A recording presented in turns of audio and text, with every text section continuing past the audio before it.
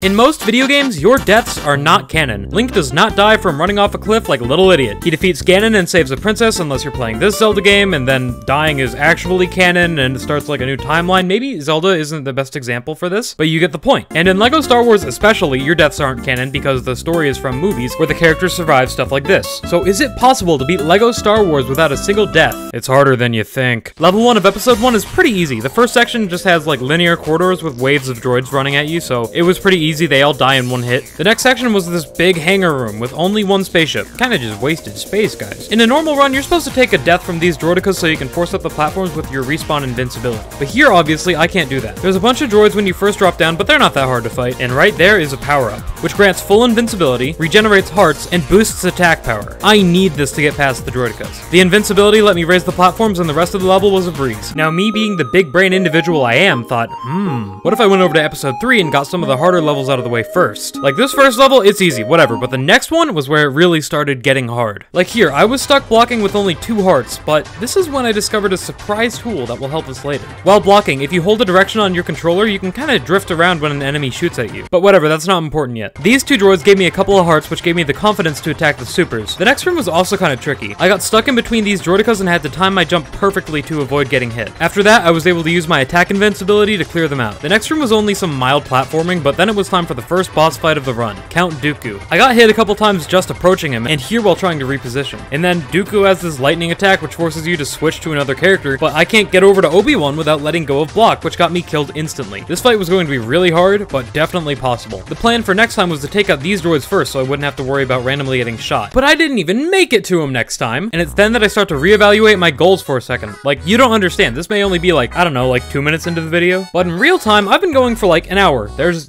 a couple runs that I cut out. So I was like, okay, let's just at least do all of Phantom Menace. Level 1, easy.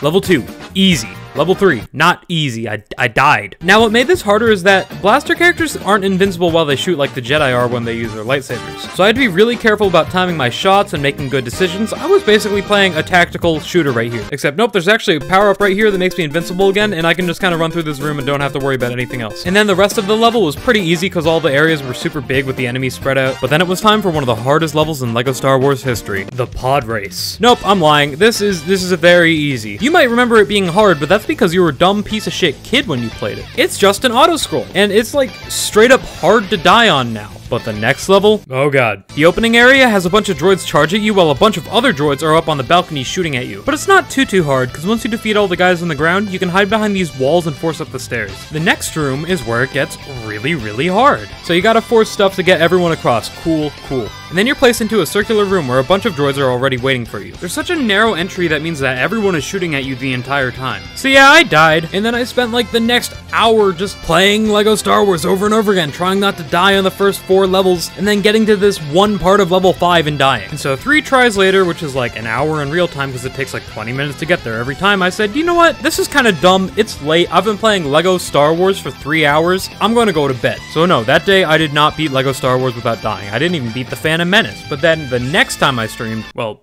watch. The next day. This is the run, CJ. For real this time. For real, absolutely. A little later. The annoying thing about this run is that I have to go through like 15 minutes of the rest of the episode to get here. So every time I reset, it's just to get to this part and then I die. But I'm not gonna die. I'm not this time. Probably you'll die. No. This is the part. Okay, I said no. I know I said no more blasters, so I'm gonna come in, shoot these guys. Oh, run back. Can I run back to this room? Okay. No! Oh no! That was a bad idea! Oh no! I am in a very bad situation. Here, I'm going to shield drift down the hallway that they came from. And I'm gonna see what that does. There's nothing down this hallway. I've just cornered myself. If I can get him close enough to me, I can like slash at him. Hold up.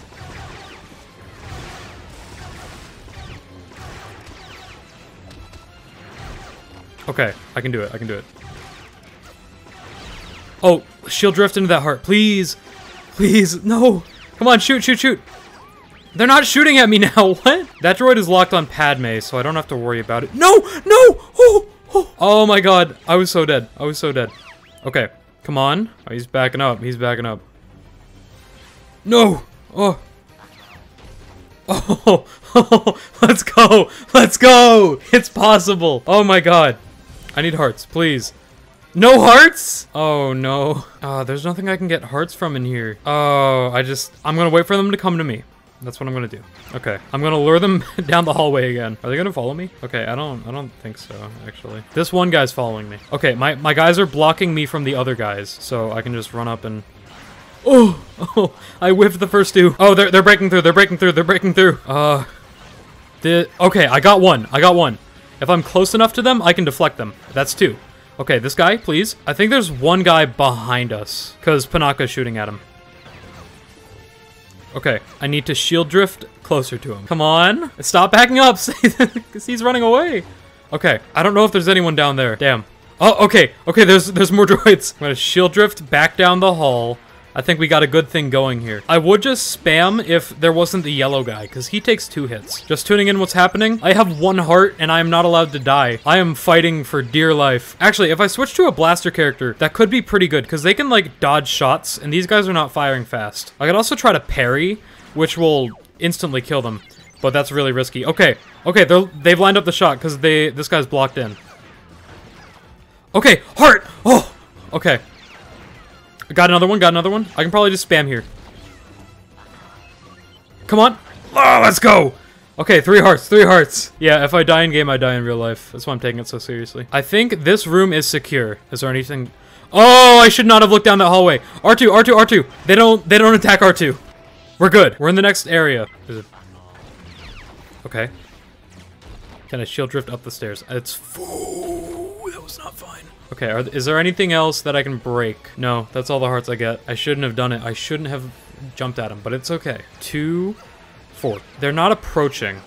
I need them to come near me. No! Qui-Gon, why wasn't his shield up? Oh no. I need to lure them back down this staircase. I'm back at 1 heart. Come on. Follow me. Come on, bro. Okay, we got this one guy. He's coming. It's like, I'm so afraid to go in, because the moment I move in, he could shoot. Okay, I'm just gonna try to bring him farther down. Oh, let me drift into that heart, please. Let's go. Okay. No. Oh, yeah, no, he wasn't shielding. I pressed the button. I'm back at 1 heart. Maybe, please. Thank you. Okay. I don't think I need to kill these guys. I just have to keep running. Okay, I took 1 heart, but that's okay. This is fine. Yeah, they can't hit me. Okay, I think I'm past the hardest part of this run. The next room, though, does have a ton of enemies in it. I'm gonna try shooting them, and then I'm gonna switch to a Jedi. Alright, I think that's everyone in this room. This room was easy. The next room shouldn't be too hard. Pick them off. CJ, are you still here? I was telling you, this is the run. Bozo, what do you mean? You said that this wasn't the run. This is looking like the run. I beat this level. I said yes and you went to do other things? Well, you're still here. What do you mean? You're not, his ass is not being productive. The Darth Maul level was not really that hard. I used invincibility orbs to get through most of it, and all I had to do to win the duel was just spam. Let's go. That doesn't count. I was playing as Obi-Wan. Let's go. Episode 1. I beat it without dying. Maybe the first person ever to do it, because why would you ever do this?